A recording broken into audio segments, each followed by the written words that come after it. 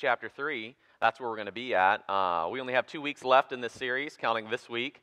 Next week will be the final message in our Philippians series. And I have to tell you, I've enjoyed the series. I enjoy where we're at in the fall time. Fall time's my favorite. I don't know how you guys feel, but I've got to press through and push on through summertime, and kind of like spring. I don't dig it. I don't like it. Fall rocks. Christmas rocks. You guys are going to hear that for the rest of my life here. That's how much I love Christmas. I'm sorry beforehand, but I won't apologize for it again. Christmas rocks. And that's, man, I love it. It's like a lot of people live for that because it's football time, right? You go through the misery of summer and spring, and you're waiting for football to come back around. And some people live for football. Other people live for golf. I don't know how they live for golf. Golf is like the most boring sport on the face of this earth. Next to racing, it's like, let's watch a car go in circles 300 times. I actually have heard that actually going to the race is quite fun. The actual experience of going to the race, that's not me. Baseball, I can watch it live, but watching it on TV, it just seems so long watching it on TV. People love sports. They live for sports. Some people live for money. Some people live for power and fame. But we want to look at this morning, what does Paul say you should live your life for? In other words, what is the goal of life? For me, as a high school student, it was football, no doubt about it. Once I was going through football, kind of my senior year, I started to think about my profession, and my mom was in the medical field, and so I thought the goal of my life was to go into the medical field and have a family. Once I got into the ministry, arrogance swelled up in my mind, and I thought, well, what's the goal of ministry? Well, it's to be a speaker and let people listen to my eloquent wisdom and speak to thousands of people. And wow, did I have a rude awakening when I found out I just wasn't cut out for that type of speaking. And you know, God has a way of humbling us in life. We think that we're great, and we find out we're actually nothing. And that's what Paul says in Philippians chapter 3. He recognizes that every good thing about him and about his life is nothing in comparison with Jesus. Paul says 3 things about the goal of life in Philippians chapter 3. He says, more than anything, I want to know Christ. I want to understand the power of his resurrection. And I want to attain the resurrection from the dead as a citizen in heaven. In order to accomplish your life, you have to be watchful. Being a father to Piper, and she's growing up, and she's crawling, and she's standing, and she is all over the place. I've got to create boundaries and barriers just because she's so excited about checking out everything. I'll put down a pile of toys on the floor, and she wants nothing to do with those toys. She wants everything to do with everything that's dangerous. I keep my eye on her all the time. I watch over, and I see her go down to the floor and pick something up and look at it. And then it starts going right towards her mouth. And I jump up really quick, and Angel gets all upset. She's like, what's going on? What's going on? And I run over to Piper, and I grab what's out of her hand. She's got a piece of plastic. Last week, she had a long stick. It's ridiculous. I'm like, stop doing that. I'm going to have to put you in your cage here in a minute. You know what I'm saying? Just kidding. I don't do that. Yeah, that'd be pretty terrible.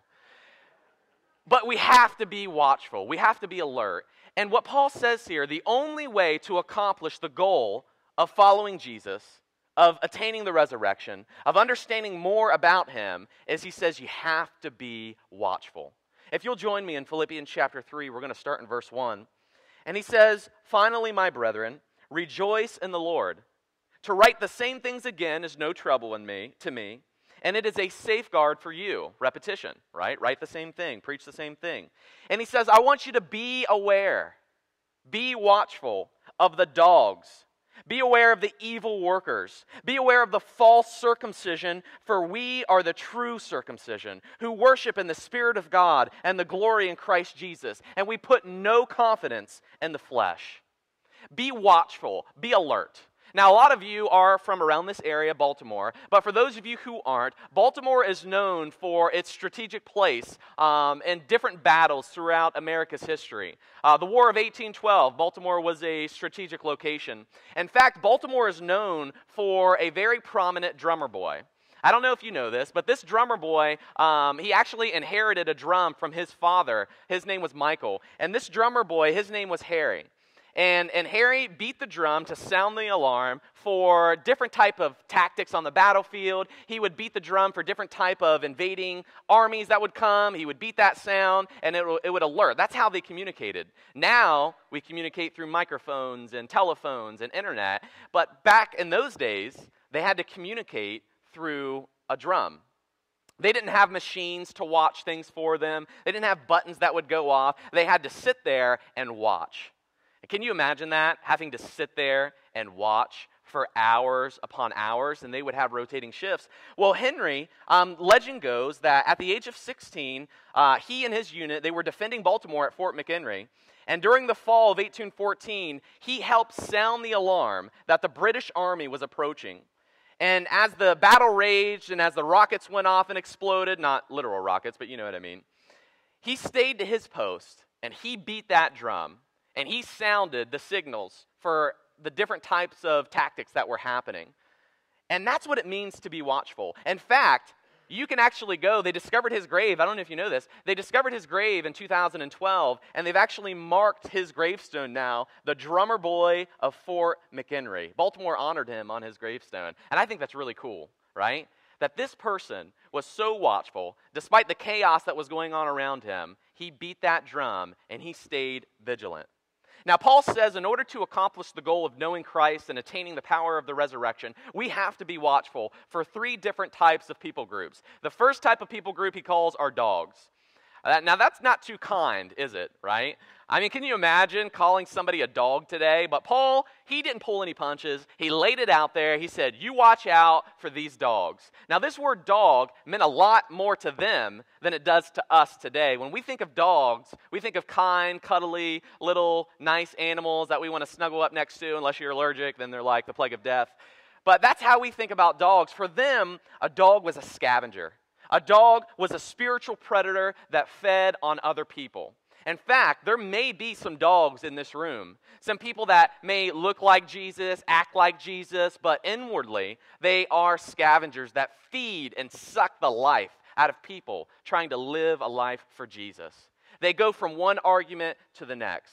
They go from one issue with a person to the next. They never seem to get along with anyone, and all they care is about preying and scavenging off of the spiritual health of other people. Paul said you need to watch out for these types of people.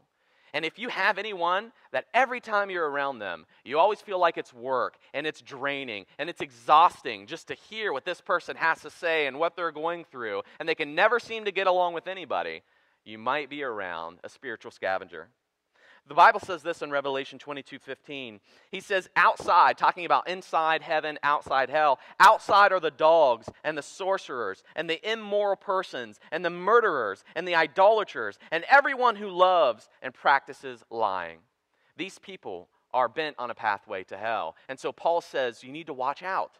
They can interfere with your goal of following Jesus. He says the second thing you need to watch out for are evil workers. These people have an inward meanness that flows outward to rotten character. Just people that are just simply mean. Always have something negative to say. You never feel encouraged or uplifted or motivated when you're around them, and they simply are rotten. This word means to be poisoned, to be rotten, spoiled. That in their thinking and in their acting and in their feeling, they're like rotted wood just deteriorating away. The psalmist writer wrote this, "Depart from me, ye evildoers, that I may observe the commandments of God." You see, when we allow evildoers to come into our company, right, and they start affecting us and determining our outcomes and our choices and interfering with our relationship with God, we have to be alert. We have to be watchful, just like the drummer, aware of the oncoming enemy. And then he says, number 3, be aware of the false circumcision. These were Jews. Right? These were Jews who were proclaiming the way to the Lord is to be circumcised and be a Jew. But yet, Christ said the way to the Lord is by faith, through the channel of grace that takes place in baptism. He says, I want you to be watchful because these people are trying to rob you of the resurrection of Jesus. They are saying that Jesus didn't rise from the dead. They are saying that Jesus isn't the awaited Messiah. We've got to wait for that person to come because he'll restore Israel to its true power. And yet Paul says, Jesus has come. Israel is spiritual now. I've got a couple verses that I want to share with you about if there's a false circumcision, right? Circumcision means to cut away the dead flesh. If there's a false circumcision, then there is a true circumcision. And the Bible has a lot to say about being circumcised, but it doesn't talk so much for the Christian about the flesh. It talks about the spirit, our heart. Look what Paul has to say in Romans chapter 2. He says, "For he is not a Jew who is one outwardly." You're not a Jew by the color of your skin or the genes that flow through your veins. He says, "Nor is circumcision that which is of the outward flesh. But he is a Jew who is one inwardly, and circumcision that is of the heart, by the Spirit, not the letter. And his praise is not from men, but from God." To be a Jew means to be a praise of the Lord, right? That's what a Jew was. That's why they called themselves Jews. And when Christ came, no longer did he require people to be circumcised and to worship according to the old law, but now he required people to come to him by faith. And that when we come to God by faith, he circumcises our heart. He cuts away the sinful nature, and he gives us something new. But when does this take place? When do we become spiritual Jews in this sense? When do we have our heart circumcised? Well, Paul tells us that also. In Colossians chapter 2, verses 11 and 12, he says, "In him you were circumcised with a circumcision made without hands, and the removal of the body from the flesh by" what? "The circumcision of Christ." When? "Having been buried with him in baptism, in which you were raised up with him through faith in the working of God, who raised Jesus from the dead." You see, the only way that you can come to Christ and to have your heart circumcised is by faith through the channel of grace that takes place in baptism in water, and you resurrect to walk in newness of life. Paul says you got to watch out for people that are trying to rob this from you. And you know what? Satan's smart. If I was Satan, I would attack three things. I would attack the deity of Jesus. If you can get people to believe that Jesus isn't the Son of God and didn't resurrect from the dead, they're gone. I would attack the inspired Word of God. If you can get people to realize and believe that the Bible is just a book of fairy tales and a story and isn't historical and can't be trusted, you've won. And I would attack the plan of salvation. If you can just divert when people are saved, and you can trick them into thinking that you don't need to be baptized, you don't need to have complete trusting faith in Jesus, you don't need to follow the Lord, if you can get them to think all you have to do is say, do you believe in Jesus? And you're saved. He's tricked you. Or, if you can get people to believe, you got to earn your way to heaven. You got to work towards this thing. Grace isn't a gift. It isn't free. You have to earn it. You see, these are plants by Satan to divert you. And that's what Paul says. Do you want to resurrect with Jesus? Do you want to know him and value him? Watch out for people who are trying to take this from you. You see, the key understanding is simply this. You're in dangerous territory when you put the majority of your focus on what you do rather than on what Jesus did on the cross. We have to focus and know that what Jesus did was valuable. And that's what Paul goes on to say here. Watch out for these people. But he says, I'm going to put my focus here. Look at Philippians chapter 3, verse 4. He says, "Although I myself have confidence even in the flesh." You guys want to talk about flesh? He goes, look at what I've got. Look at my resume. He says, if anyone has a mind to put confidence in the flesh, I've got more. Circumcised on the 8th day of the nation of Israel, the tribe of Benjamin. If there's anyone that's a pure blood, he says it's me. He says, I was a Hebrew of Hebrews. As to the law, a Pharisee. A Pharisee was the elitist, the top-notch ranking people in the Israel society. The most spiritual men knew the law like the back of their hand, very righteous individuals according to the law. He says, as to zeal, if anybody was passionate about following God, it was me. He says, I was a persecutor of the church. I told these people that they were wrong. I oversaw their deaths. He says, as to the righteousness which is in the law, I was found blameless. But whatever things were gained to me, those things I have counted what? A loss for the sake of Christ. You want to focus on who's got the good resume, Paul says. I've got the resume. But my resume is nothing compared to knowing Jesus. He says, whatever things were a gain to me, those things I have counted as a loss for the sake of Christ. Verse 8. More than that, I count all things to be loss in the view of the surpassing value of knowing Christ Jesus as Lord, for whom I have suffered the loss of all things. And I count them to be but rubbish, Rubbish is garbage. Rubbish is poo. That's the actual word. I count these things to be human waste in comparison to knowing Jesus. Verse 9, that I may be found in him, not having a righteousness of my own derived from the law, but that which is through faith in Christ, the righteousness which comes from God on the basis of faith, that I may know him and the power of his resurrection, and the fellowship of his sufferings, being conformed to his death, in order that I might attain the resurrection of the dead.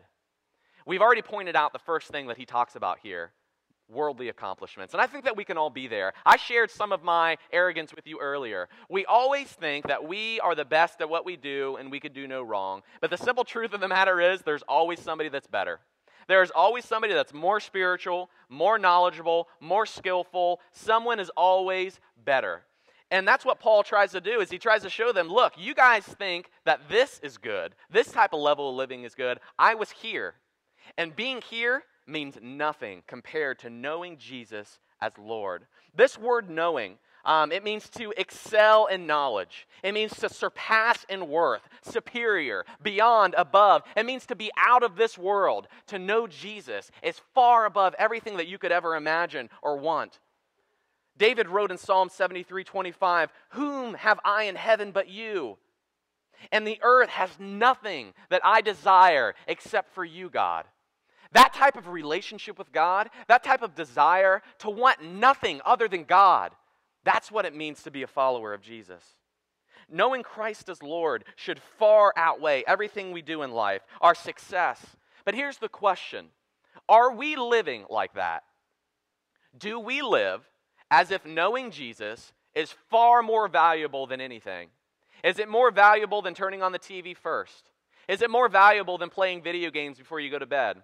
Is it more valuable than checking your mind out by reading a good novel or staying up late at night to do your work? Is it more valuable than a sports program on Sunday or some type of extracurricular activity? Is knowing Jesus and having a relationship with him more valuable to you than everything? Only you can answer that question. You see, Jesus doesn't care if you're rich.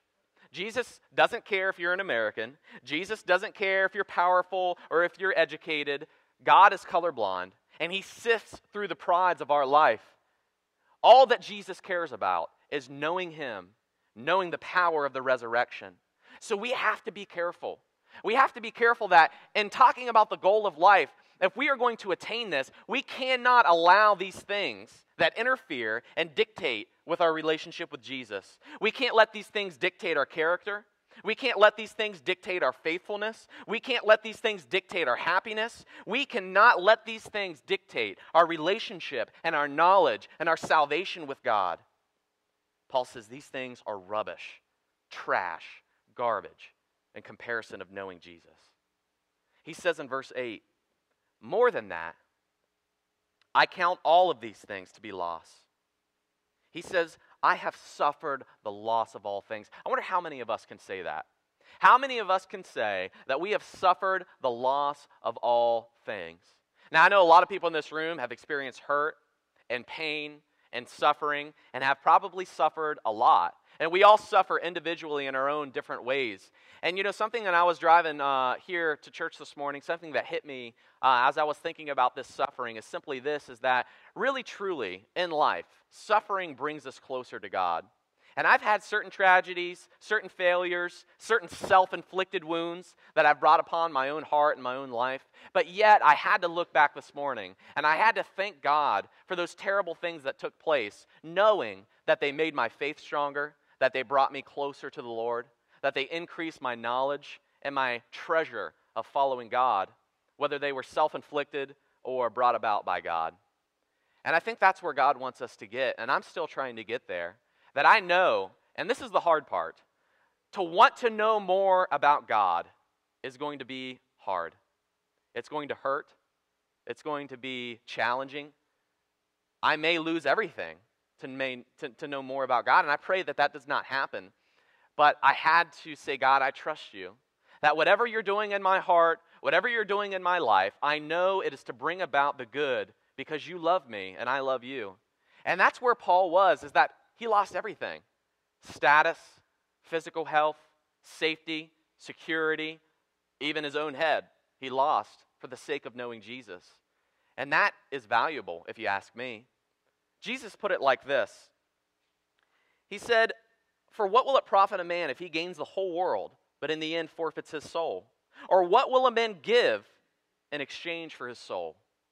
I was reading a story this week. A lady in Russia, she had a newborn baby, and she got caught trying to sell it for 1,500 euros. Isn't that crazy? I mean, as a father, let alone as a mother who has that unique, special connection with a child, can you imagine putting your child up for sale, trying to sell it for the sake of monetary gain? The most precious and valuable thing that God can give us in life, being family, and yet this woman was willing to sell it. And she got caught, by the way, and she said this, "My life is difficult. I did not have a choice. I had to sell my son, but now I want him back." And I think about that for our relationship with God. What is worth your eternal salvation? Surely these things are not worth your relationship with God. Sex, addictions, surely these things aren't worth it. And that's where Paul came to be, is that he experienced Jesus in such a way that nothing in life was worth knowing Jesus. He goes on to say in verse 9, that I may be found in him, not having a not having a righteousness of my own derived from the law, but that which comes through faith in Jesus. We are saved by grace, through faith, in baptism. And here's the good news, that when God sees us obey the gospel, he does something, right? God has a mind, and he does this. I declare you not guilty.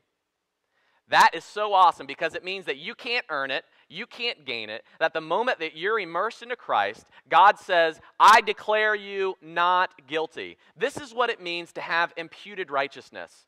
Right? Imputation means to declare, to speak. It was often used in an accounting term. You have credits and you have debits, right? You have a whole list of debits that comes out of your account. And that's what it's like with our sin, that when we come before God, we've got zero income, and we've got a long list of debits that goes on for millions and millions of pages. And when we come to faith in Christ, God says, your debits have been canceled out, I now give you credit. And it's maximum. You cannot run out of credit. And that is what righteousness of Christ is. When God declares it and speaks it to be, that he is determined in his mind, he is no longer going to view you as you, he's going to view you as Jesus. And that's why righteousness and faith in Christ is so valuable. It is free, and it was given at a very, very deep price with the blood of Jesus. You see, this righteousness that we have, Paul talks about, motivates us. He says in verse 10, I want to know him and the power of his resurrection and the fellowship of his sufferings, being conformed to his death, that I may attain the resurrection of the dead. Here's an interesting thought. Paul actually viewed it as a blessing, as an honor to bear the reproach of Jesus. In other words, Paul thought it was honorable and a gain in life to suffer like Jesus suffered. I mean, can you imagine that? Being forsaken by your friends, beaten across the back with a cat of nine tails that rip the flesh from your bones, being crucified on a cross for hours. And yet Paul says to do that is honorable because I'm being treated like Jesus, and Jesus is worth more than anything. And so if you can see full circle the goal of life, that even when life is so miserable that all you want to do is roll over and die, Paul says that type of life is more valuable to me than all the riches and the glory and the prestige and the power that this world can offer me. And that is a very powerful statement about what it means to be a follower of Jesus. Peter said this. He said, but rejoice inasmuch as you participate in the sufferings of Christ, so that you may be overjoyed when his glory is revealed. And man, was it heartbreaking and tear-jerking when I had to thank God this morning for my sufferings that I've endured with Christ. It is not easy, but the Bible says rejoice. The goal of life is to have and know Jesus. You see, the power of the resurrection is to do a few things. To know this power means that you understand and you experience the influence that the resurrection should have upon your mind. Knowing that Jesus resurrected from the dead and you've participated in that should change your life. It should change it forever. To know the power of the resurrection is to know that Christianity is true. How many of you know, in your own mind, don't raise your hand, how many of you know the historical argument? That basically the historical argument is an attempt to prove the resurrection of Jesus Christ using logic and evidence from the Word of God. To know the power of the resurrection means you don't have to walk around with an empty brain following fantasy stories. To know that this thing was historical, it happened. There are good arguments to prove that it is true. To know the power of the resurrection is to have confidence that being a follower of Jesus is rational and logical and intelligent and truthful. To know the power of the resurrection guarantees that we will rise again to live forever, trusting in eternal life. To know the power of the resurrection animates us in such a way that we can bear trials and endure persecution. To know the power of the resurrection makes it possible to endure pain and suffering in life. You see, the key phrase is simply this: knowing the power of the resurrection puts our view of ourselves and our life into perspective. You see, a lot of us, we see things clouded. We don't see things as it truly is. We see things through the process and the evaluation of materialism or power or sex or addictions. That's how we can be tempted to view life. And yet when we become a Christian and we follow Jesus, we stop processing things through our impulses and through our sinful nature and our sinful attitudes and desires, and we start seeing things top down. We start seeing things as they are because we start seeing things through the lens of God, through the lens of the resurrection. Despite trusting in the redemption of salvation and looking unto Jesus, it challenges us. Because when you look unto Jesus, it exposes our inadequacies, our failures, and our faults. And that's what Paul says. All of these things that I thought were valuable, they're nothing. They're garbage. All of my life's hard work.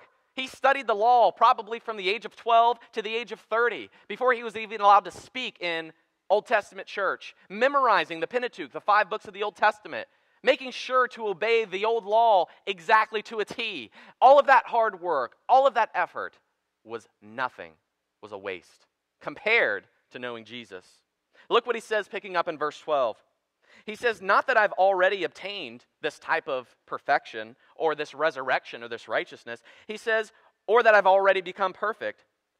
But look a hold here. He says, I press on so that I may lay a hold of that which also I was laid a hold of by Jesus Christ. Brethren, I do not regard myself as laying hold of it yet, but one thing I do, forgetting what lies behind and reaching forward to what lies ahead. He says, I press on towards the goal for the prize of the upward call in Christ Jesus. Let us therefore, as many as are perfect, having this attitude. If anything, you have a different attitude, God will reveal that to you also.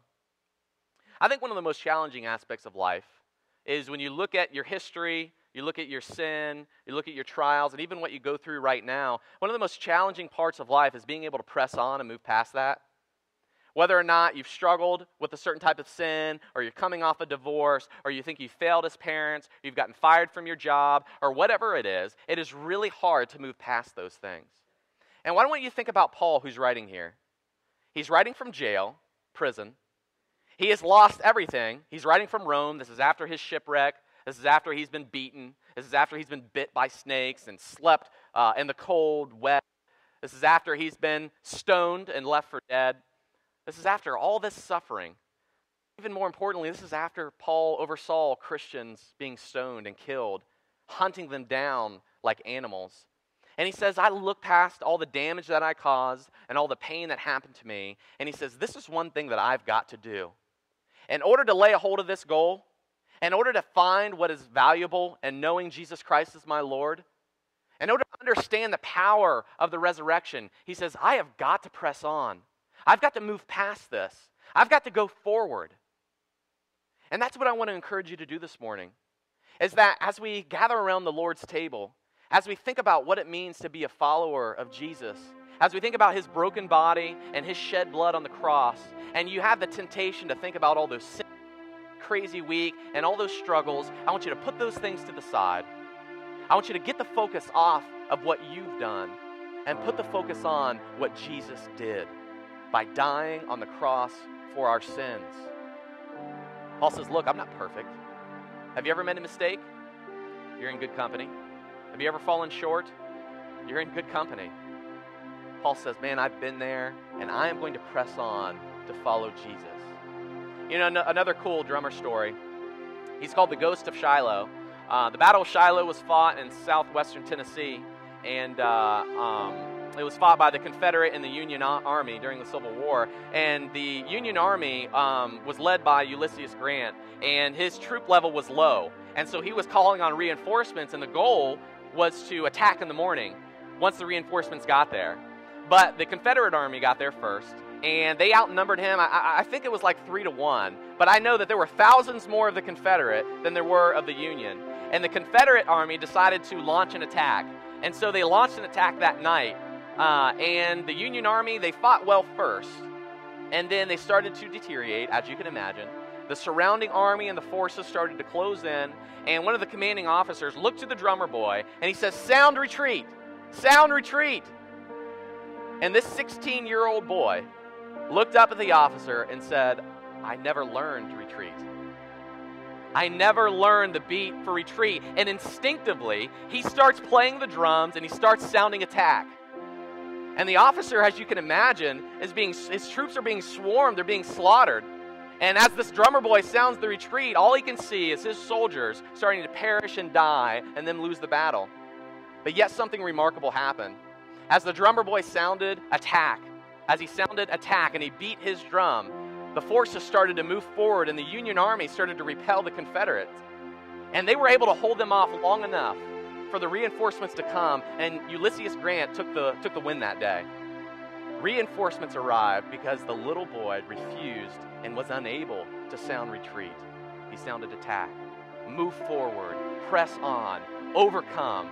That's what it means to press on. Retreat is not an option. There's only one way forward, and that's to follow Christ. The Bible says that when you're willing to place your faith in Him, repent of your sin, be baptized, contact the blood of Jesus, God can declare and speak you not guilty. This is why we gather together, to celebrate and proclaim the sacrifice of Jesus. Let's pray. God, thank you for your word, and thank you for your body and for your blood. God, you broke yourself. You poured out your heart. You didn't retreat.